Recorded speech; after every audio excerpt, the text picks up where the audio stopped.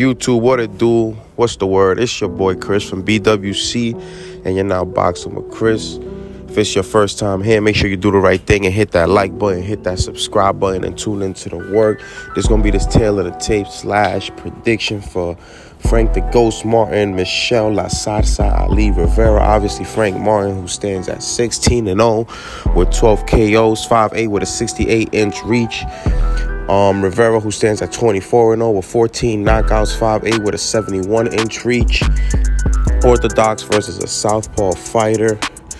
Two different styles. Obviously, Frank Martin's a come forward, hard-hitting southpaw, likes to put punches together, likes to apply pressure, likes that right hook to the body, followed by the right hook upstairs.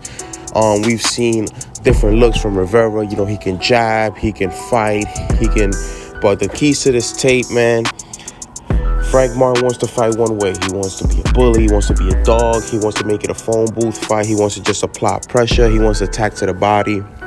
Michel Rivera can also do that. But his best way of winning this fight, obviously, will be using his reach, pumping that jab in his face, you know, boxing on the outside.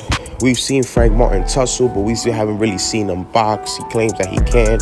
This could be a good fight to see if he can box in there and trade in the pocket and be patient instead of just going for the hard hitting.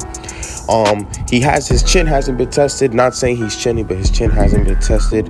Let's see if he can take some the same way he dishes it. Obviously, we had a controversial knockdown of Ali a couple fights ago, which shouldn't have counted. Also, make sure, man, that you stay away from the right hook. Ali has to stay away from that right hook to the body. Follow that by that right hook upstairs. It has seemed to be done a lot of detrimental damage to all the opponents. And obviously Ali, like I said, he'll have just really keep the fight from the outside, pump his jab, but change the pace.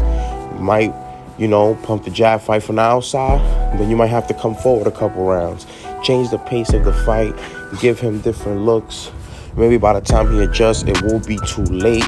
You never know, but this is a great fight between the 8th and the 8th and 9th number ranked guy in the lightweight division. It's going to be a great fight to watch tonight. Make sure you tune in.